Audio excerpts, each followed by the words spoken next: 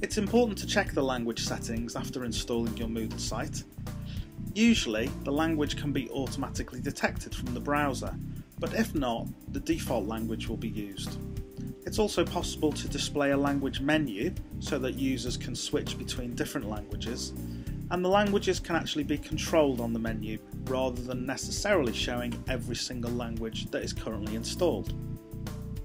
If you are using multiple languages on your Moodle site, these two settings are very important.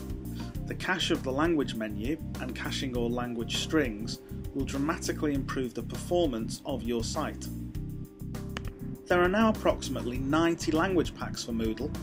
This screen gives administrators an easy way to install, uninstall and to update language packs. Updating can be important if the language pack's fairly new and is still being improved.